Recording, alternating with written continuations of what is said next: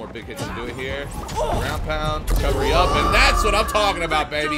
Big breakdance coming out with the Garnet. Hey guys, what's up? It's Rain coming out with another Multiversus tutorial guide, and today we are looking at probably one of the most unique combo eccentric characters in the game, Garnet. Without further ado, let's dive straight into the basic move list, then show you how it's all applied to do a match right after that. Here we go.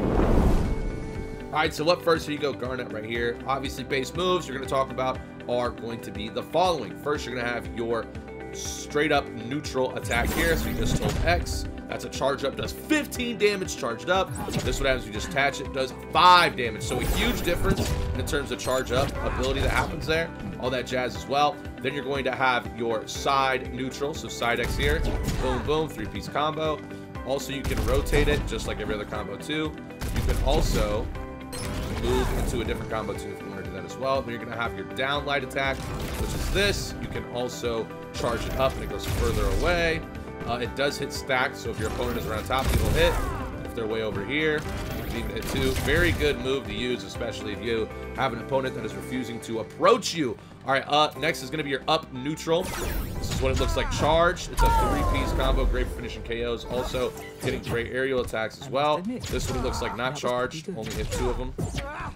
But if you charge it all the way, it does go into the 3-piece combo. All right, next you're going to have your unique special attack. So your Y right here if you're playing Xbox, or you're trying if you're on PlayStation. Right here, what happens is you make a barrier that actually reflects all incoming projectiles and allows you to destroy them as well.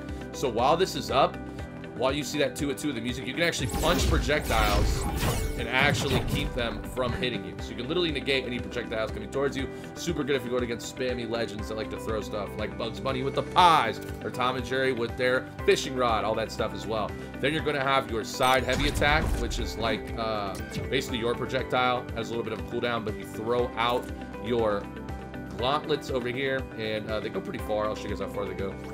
So this right here.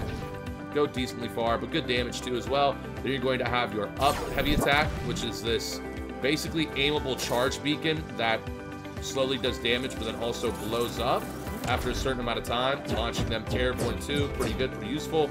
It does the same amount of damage no matter where you're at. You can just decide where you're going to shoot it. So I'll show you right here. Boom, does that. The thing is, once you do that, your up heavy actually turns into this move, which can't be charged, but it's a good way to aerial attack somebody as well for good damage. All right, and then you're going to have your down heavy attack, which is this star. Now, the unique thing about this star is that no matter where you are on the map, Garnet will actually move directly towards that star no matter what.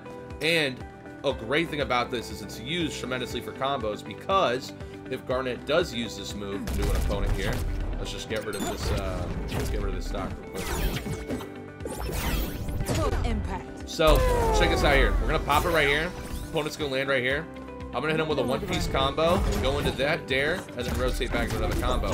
So it actually grabs your opponent and puts them in a position where they get punished each and every single time. It's incredible. Definitely the most unique aspect of Garnet's kit. All right, now we're gonna move to the aerial aspect of things. First, you have your neutral air right here, which is basically like an AoE effect. You can charge up. Does pretty well. Also, if you don't want to fall immediately, it helps you kind of stay rested as well. Next, you're going to have your down light attack, which is right here, basically a base ground pound. Probably one of the best moves in the game for like punishing somebody, especially because it makes them bounce off. Next, you're going to have your side air right here, which is just a simplistic move. You can go into combos as well. Pretty easy, pretty self-explanatory. Show you one more time what that looks like on contact. Right here. Oh, shoot. No, right here. Right here, there you go, boom.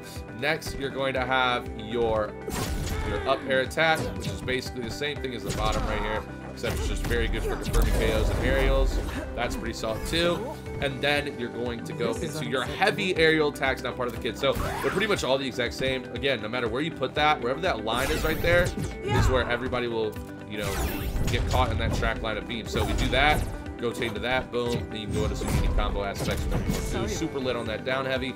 Next, you're going to have your side heavy in the air, which is going to be the same thing as shooting them out earlier. Then you have your neutral in the air. Again, charges up, you can block projectiles with your fist. And then the last one you're going to have is your recovery, which is basically like a T-pose. I mean, it's okay. I'm not going to lie, it's not like the best. The good news is, like, it even hits. If you hit him with your foot, it still hits him. So that's kind of cool.